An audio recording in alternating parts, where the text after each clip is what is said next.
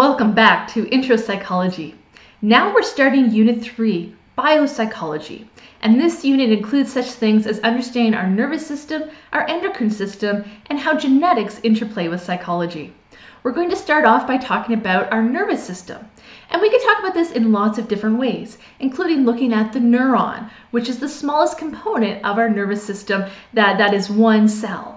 We can also look at the central nervous system. This includes things like our brain and our spinal cord.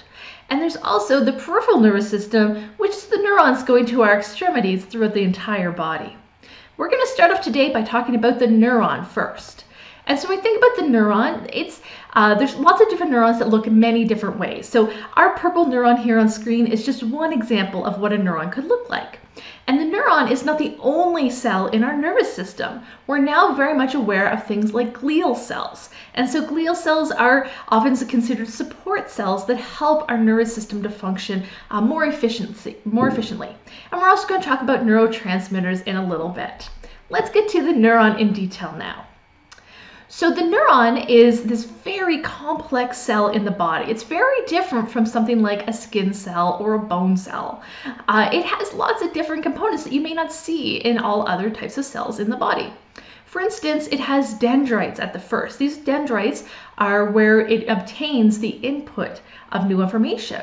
Then it has the soma. That's going to be most similar to other cells in the body you may be familiar with, that contains things like Golgi bodies, organelles, the nuclei, and the DNA center. And then there is this long tubular axon in many neurons in our nervous system, and this is a bit of a cord that helps us to relay information. This can be insulated with what's known as a myelin sheath. At the other end of the cell is the terminal buttons, and these help to package and distribute new information, and that releases things into the synapse or the extracellular space. So we're going to go through that again, just a little bit more in detail, going through these different components. So the dendrites are the first part we're going to talk about, and they're highlighted here in pink. They kind of look like little hairs sticking off of the soma. And so dendrites comes from the tree in Greek because they kind of look like branches. And so these are the neuroreceptors. There's receptor sites on the dendrites that kind of work like puzzle pieces. And when certain neurotransmitters or chemicals or proteins in our system bond with the receptor sites on the dendrites, this helps to start the relay of information throughout a neuron.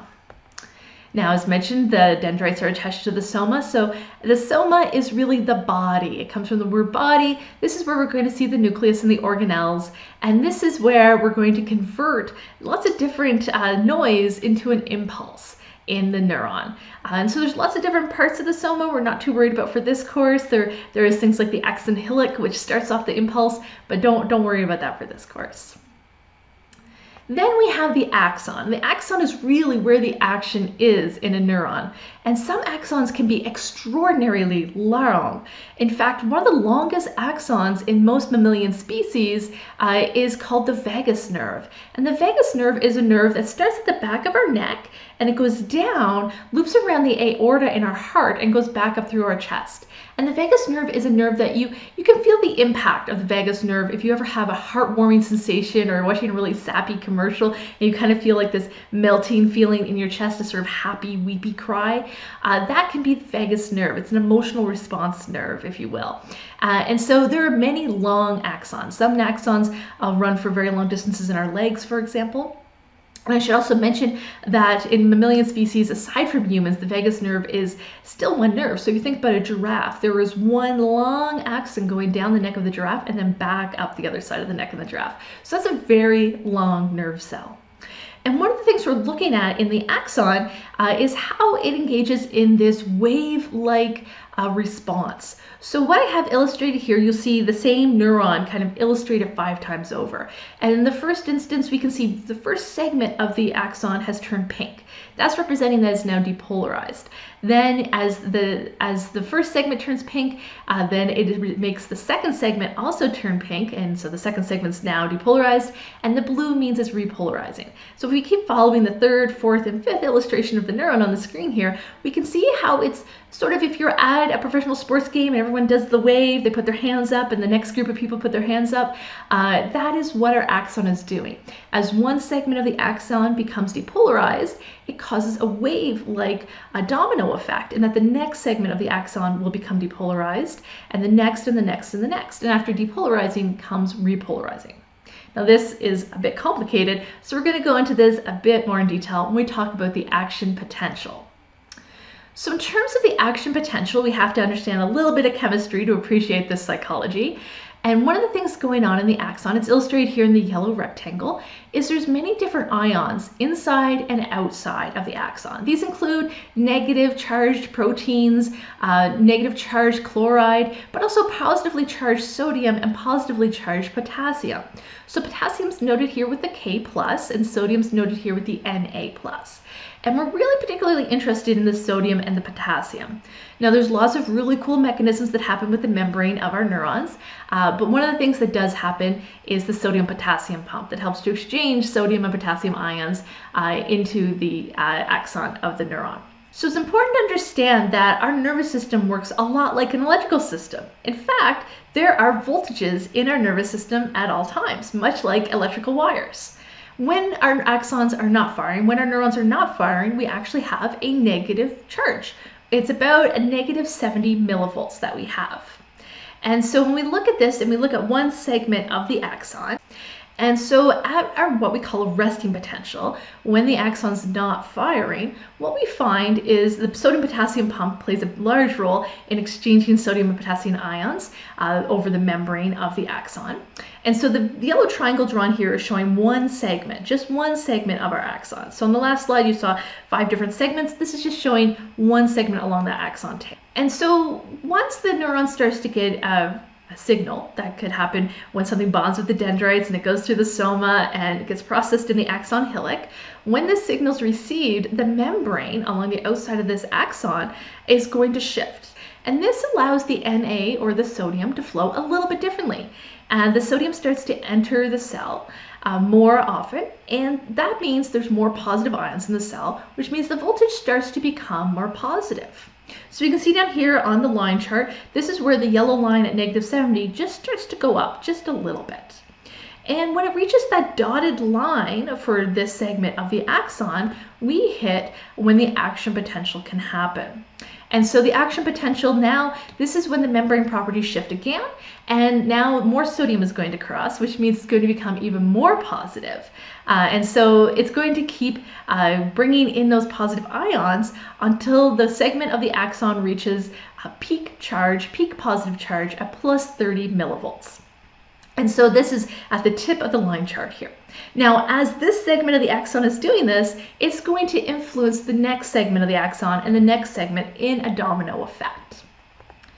And so at the peak, at plus 30 millivolts, we're going to find that, again, the properties of the neuron shift in this one segment of the axon, and now we hit repolarization. So at the peak, now it has to go backwards. Now the sodium gates close, the potassium gates open, and we actually find those positive potassium ions that start off mainly on the inside will now start to leave the neuron. And so those are starting to leave, and this creates a drop in voltage. So this is the idea that went from peak of positive 30, now is starting to lose its voltage and gradually become less positive and will start to become more negative. And so hyperpolarization is when now we dip down so low that it becomes less than or more negative than negative 70 millivolts. It's even lower than our resting potential. And now we have, it's a dramatically negatively charged part of our axon, and there's lots of positive ions outside. And so this is when it's preventing a second action potential. Now this rest period is extraordinarily short, almost immeasurably so if you don't have advanced scientific equipment. It's important to note that you can't just fire forever. It might seem like your neurons are firing forever if you're staring at a bright light and it constantly seems like you're getting overstimulated, but every unique neuron in your body can only fire for an instant and then stop. Now, it could fire and then fire again and then fire again and then fire again, which might make things seem more intense, or it could be more spaced out. And so this makes us understand that neuron firings and action potentials are binary. You don't have a more intense action potential or a less intense. A neuron cannot send a stronger or weaker signal. Although our brain tends to interpret signals as stronger or weaker, at the absolute neurological level, each symbol, it's like a light switch, it's on or off, and it doesn't have a dimmer. And so, again, the frequency of the firing is what makes us perceive things as more intense. In addition, the amount of neurons firing. So if you're looking at a dim light, there might only be some neurons in your optical system firing, but if you're looking at a bright light, there may be more neurons firing. Now, one of the things we have to know about the axon is because it works like an electrical system, because we have these negative and positive voltage, our axons do work a lot like electrical wires. And much like if you had a copper wire, we know a copper wire would be a lot safer and efficient if we wrap it in some rubber insulation, and if the rubber starts to break, that might be a problem for our wires. The same thing works for most of the axons in our nervous system. And so we have what's known as the myelin sheath. So this improves the speed at which the axon can relay information, and therefore improves our neurological system. Now, the myelin sheath doesn't insulate the entire axon. It tends to leave these little gaps called the nodes of Ranvier. And what happens is when we go to exchange the sodium and potassium ions, they can't exchange through the myelin sheath. They can only exchange during these gaps at the nodes of Ranvier. So rather than having to exchange them at this segment of the axon and this segment at the axon and this segment at the axon, what tends to happen is the ion exchange happens at one node of Ranvier and then leaps to the next node, and then leaps to the next node. So this way, it's not the whole length of the axon that goes through this action potential ion exchange, it's just the nodes. So this becomes more efficient. It's a bit more like leapfrog, and it means that the electrical responses in our nervous system travel faster and more efficiently. So the myelin sheath helps us to do this at a faster rate. Now, this is when we often start to think about gray matter, white matter, if you will. The myelin does look more like white matter, so it's going to look, so the white matter is the part that is going to be the insulated myelins. Another part of the neuron that we need to talk about is that of the terminal buttons. So the terminal buttons highlighted here in pink, these are the other end of the neuron in this illustration opposite the dendrites. Keep in mind, this is just one example of what a neuron could look like. But this part is where we start to make little packages of neurotransmitters. And so this is the idea. There's these little synaptic vesicles, and it packages up these little chemicals in these, I almost think of them as little bubbles, but they don't really look like bubbles, but I think of them that way. And they release them into the extracellular space. So the terminal buttons is what sends these little neurotransmitters out into the world to go and interact with the other neurons. So it's the output system. And once the terminal buttons release that, well, then we can start to talk about the synapse. And the synapse is how neuron 1 would communicate with neuron 2. Keep in mind the word synapse is used in psychology in a couple different ways. In many different textbooks, you may see the word synapse used as a noun referring to the terminal button region of the neuron. For all intents and purposes, I'll refer to that as the terminal buttons to kind of keep that separate. You may also see it used in textbooks to refer to a noun meaning the extracellular space, the space between two neurons. So we often talk about the gap between two neurons as the synapse. I'll be using the term extracellular space, and I'll be trying to only exclusively use the word synapse to talk about the verb of communication between the neurons, just to make it a bit more simple. And so the communication between the neurons, the act of communicating, often called the synapse. So this is when they communicate. So we can see here in the illustration, we have the terminal button area highlighted in pink on one neuron, the dendrites highlighted in pink on a second neuron, and the little synaptic vesicles are the little packages of neurotransmitters with little blue dots. So let's talk about synaptic communication in more detail. What we find here is first thing is our first neuron will release the synaptic vesicles. And these synaptic vesicles, if you recall, they contain the neurotransmitters. Neuron 2, on the other hand, receives these neurotransmitters, and some of them will begin to bind with the receptor sites on the dendrites. I always point to my hair because I think of my hair as the dendrites and my brain as the soma, if you will. And so the neurotransmitters will bind with the receptors on the dendrites. And so neuron 1 releases them, neuron 2 collects them, but neuron 2 often can't collect all of them.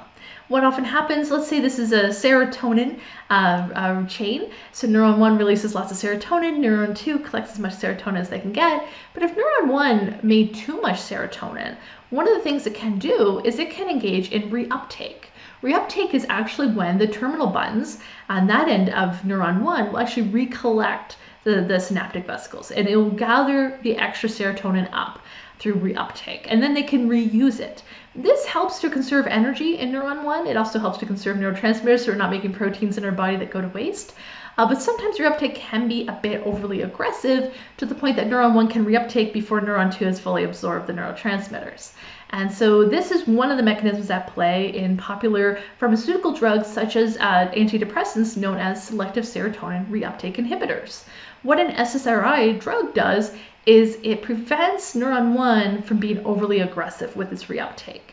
It makes it kind of relax a little bit, so it still does reuptake, but not as full as it used to.